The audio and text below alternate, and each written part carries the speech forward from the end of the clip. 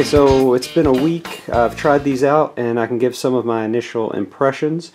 What I did is I had 24 tau that I started working on, and I did some with the grips, the two different kinds of grips, some without, just with the bases. And I did them interspersed, so I do a few with and then a few without, so different levels of fatigue, and could compare them across kind of fatigue levels. What I found was that they are very comfortable. This grip is pretty comfortable, and then these are actually very comfortable to work with.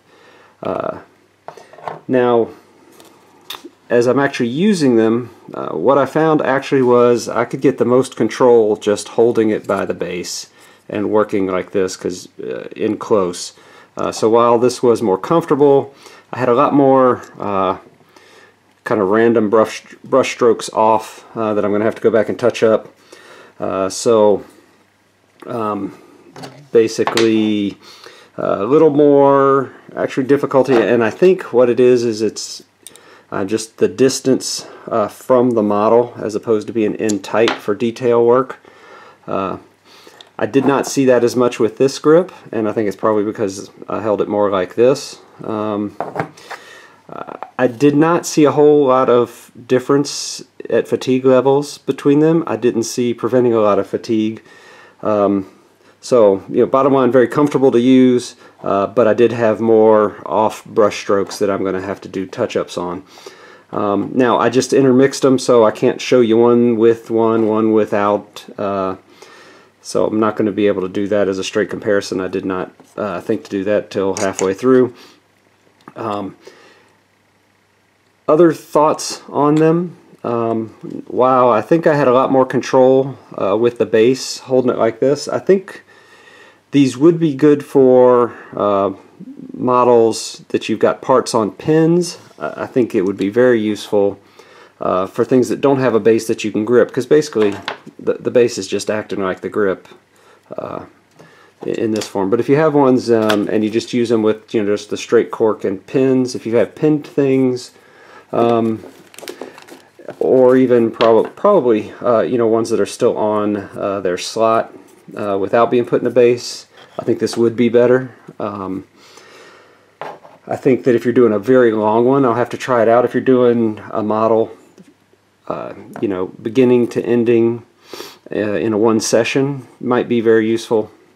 What it is not useful for really to do assembly line kind of painting where you're doing one part then doing another part. So okay, I'm doing all the little blue bits, then I need to go to a next one and do blue bits. While these are incredibly easy to pop in and out, unless you have enough of the corks for everybody, you're going to be popping them in and changing them out of the corks, so it does disrupt workflow some. Is it doable? Yeah, it's doable. But I think from an assembly line standpoint of large common minis, probably not worth it. But you could, because it is pretty quick. And if you if you had 20 of these and you're just popping them in and out of 5 of the bases, you could do it relatively quickly. And then, like I said, I think it would be very useful for things that you've got on a post or a wire, because it does give you probably give you more stability with those. So really, that is my initial thoughts. I actually found it a little harder to paint with this than I do just holding it by the base, and I don't think I would use it for assembly line painting, but I'm going to have to do some more experimenting with it with some larger models, and when I'm doing one model for top to finish.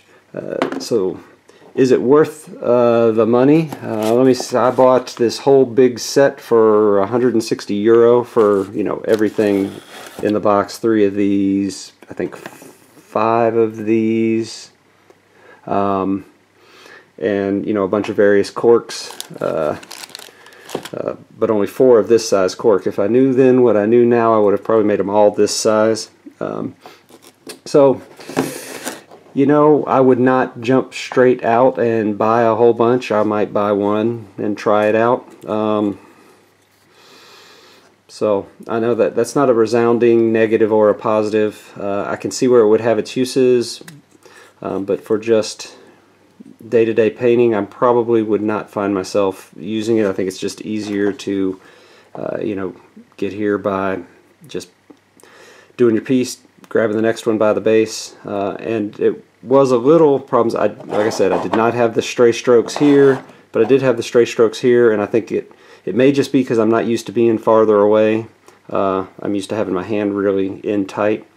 Could it prevent fatigue? I do think if you're doing a long session, it probably would be easier and not get as fatigued, maybe stop some of the shakes. But I didn't notice that in doing 24 towel warriors.